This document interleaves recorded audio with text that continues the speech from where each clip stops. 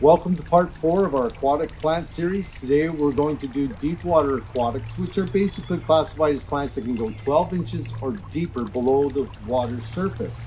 So we have the lovely parrot's feather here with its red stems that can go 20 inches down below, and then it'll go right up to the surface and keep growing right along the pond surface, and the fish love to play in this particular plant.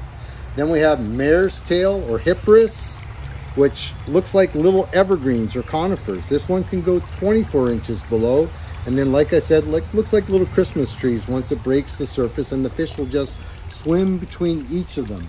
Of course, we have your traditional water lilies here, and we have quite a few colors to choose from. We have orange and aurora, yellow and chromatella, and a nice red in attraction.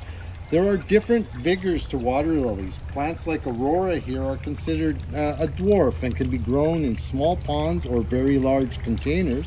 If you have a larger pond, varieties like attraction, I've seen planted 4 feet deep below the water surface with, 6 to 8 feet of foliage on top. So if you have a larger pond, you want to think about which particular water lily you're going to choose.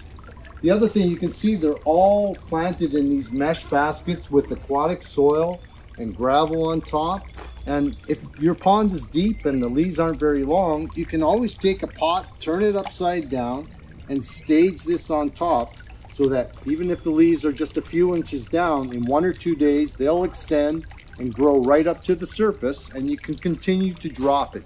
So come on down to Amsterdam Garden Center. We have a great selection of water lilies for you to choose from, including this lovely variegated chromatella with its bronze and green leaves. Hope to see you soon.